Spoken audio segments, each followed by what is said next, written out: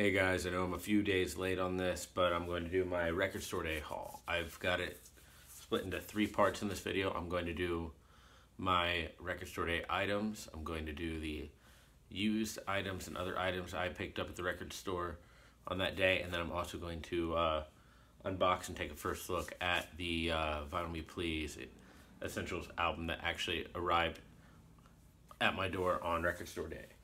So I'm going to start off first with this year's record store day bag. I think it's got a pretty cool looking design on it. Turntable, and it says 12th anniversary. A little, I'm not entirely sure what that is, what kind of animal. I had two. I gave one to a buddy. I didn't need two of the bags. I gave him a couple of the items that I had gotten as well. I kept a few for myself. I got this Robert Plant like trading card with a couple like quotes on the back. I had given him one of the CDs that I had gotten in there. I also had gotten a copy of the Into the Spider-Verse soundtrack, which is actually a really good soundtrack. I'm not huge on rap music a lot of the time, but it really fit the movie really well, which I actually saw for the first time a couple weeks ago. This year's record store day sampler. I'll show you the track listing on the back real quick. I also had gotten a hold of an MC5 Total Assault button, which will probably end up going on my guitar strap. A record store day guitar pick, which says D'Addario on the back, which is a guitar pick and string company. And I also got thrown in one of the bags Eagles Hotel California matches.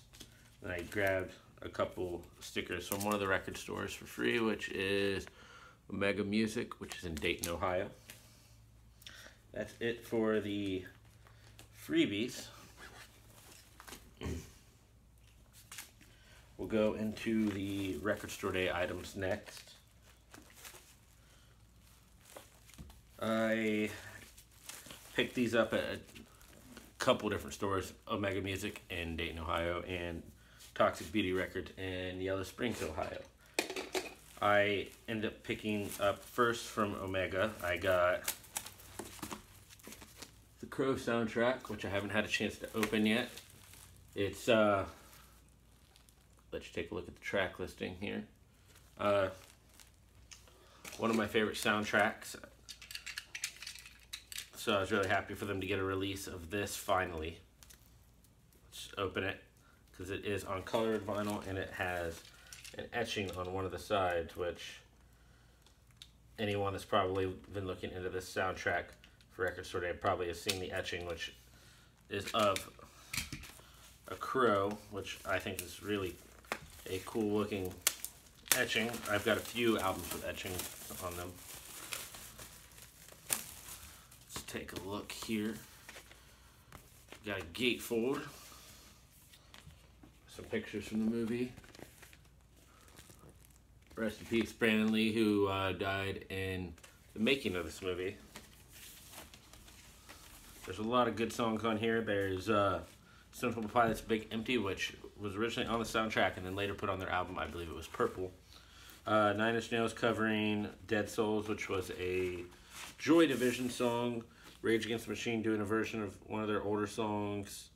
I think it was there's Pantera on here doing a cover. The Cure doing their song Burn, which is only available on this as far as I know. Absolutely incredible song. Might be my favorite Cure song. On sides A and B, it's just traditional white vinyl.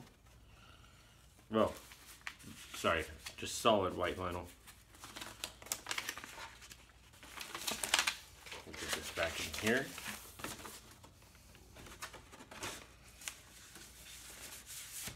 And then on side C and D, if I can get it out of the package.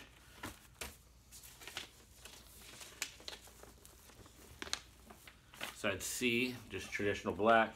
Side D, I'll try and get in here. Looks like we can get it which is the crow image from the front of the soundtrack.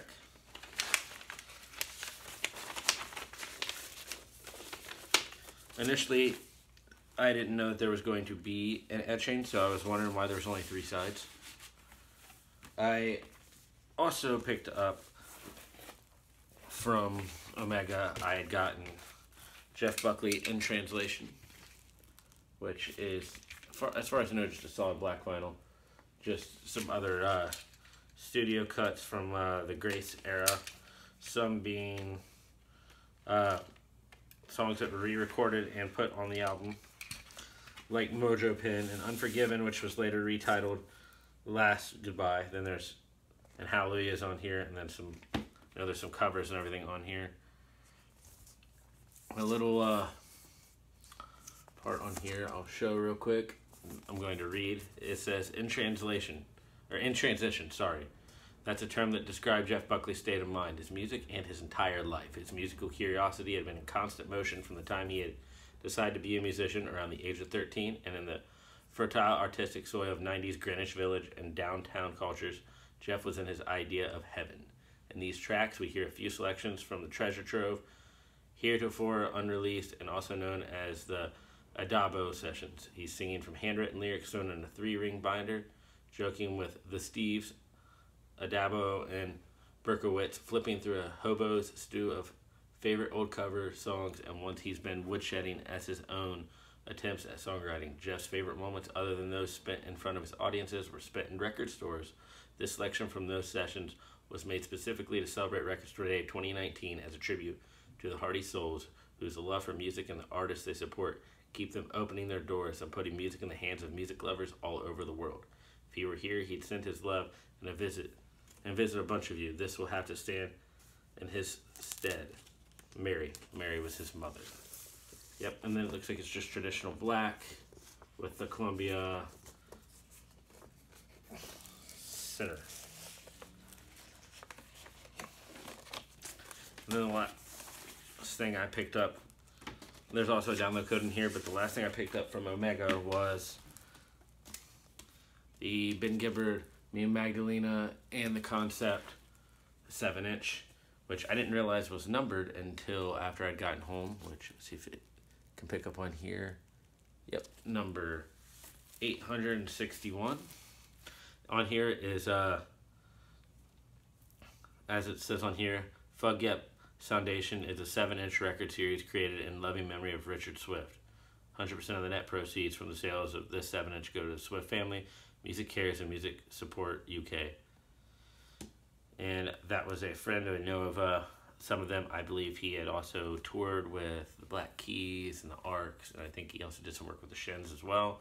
Me and Magdalena was a song that was written by Ben Gibbard, most known from Death Cab for Cutie, for the Monkees, for a release they did a few years back. And there's also on here the Concept. It was a special version of it, which he did on Bandwagon-esque, which was Teenage Fan Club. I've got it on here. He covered the album in its entirety for Turntable Kitchen. Sounds delicious. And it was an album that he had loved, so he did like pretty much everything on it entirely. It's just another alternate version of that song. Then I went to Toxic and picked up Weezer, Dusty Gems, and Raw Nuggets. Haven't had a chance to listen to it yet. Honestly, I probably should have given the songs a full listen on Spotify before picking up the album. They are B-sides, live versions, and like demos from the Blue album. Picture of the band in that era. And some liner notes. And I had already opened it the other day just to take a look at it, because I've got the Mo-Fi version of the Blue album, which unfortunately my version is not on marble. This one, I'm not sure if it'll pick up on here. You can see it a little bit. The blue marble.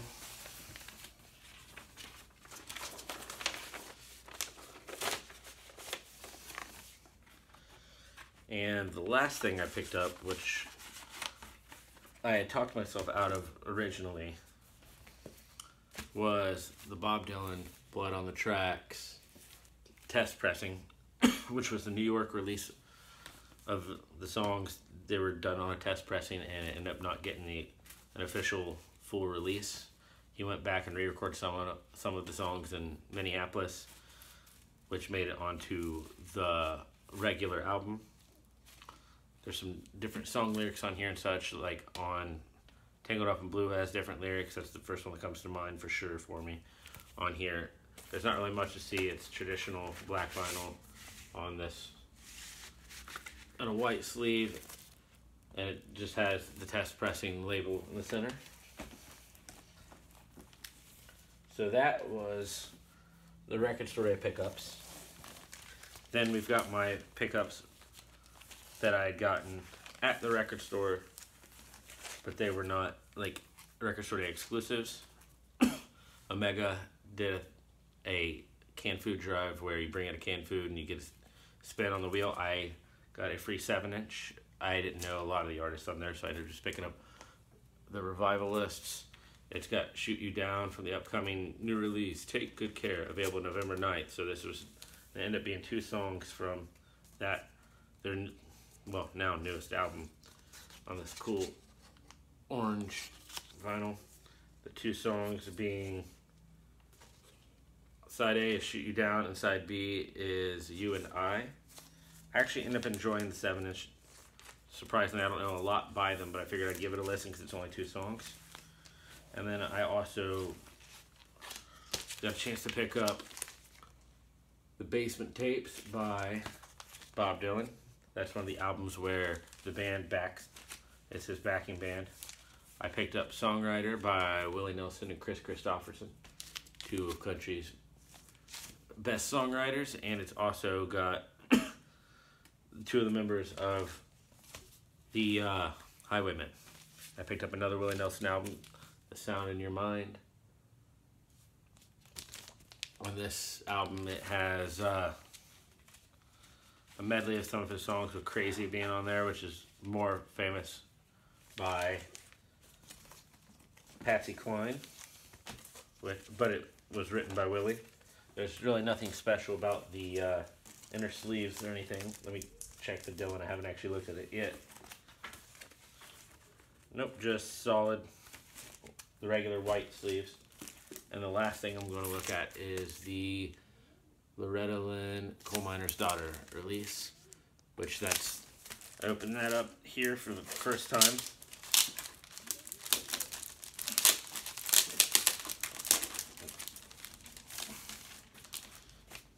We got this cool picture of Loretta Lynn.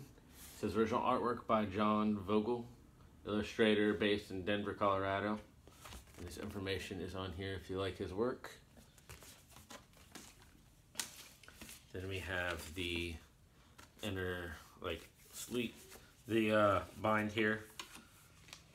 The Daughter's Margarita, 2 ounces of honey or agave, an ounce of limeade concentrate, an ounce of fresh lime juice, ½ ounce of grapefruit juice, 2 drops of almond extract, optional, a 1/4 teaspoon of orange bitters, 3/4 cup of ice, 1 tablespoon of flake salt, and a ½ teaspoon of chili powder and lime for garnish.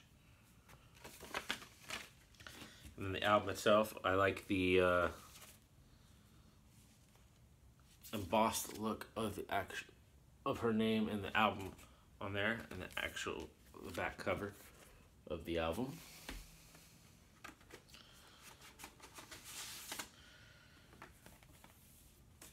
And it is on this really gorgeous blue color. It's kind of marbled. I don't think it's really going to pick up well on camera, but it looks good in person.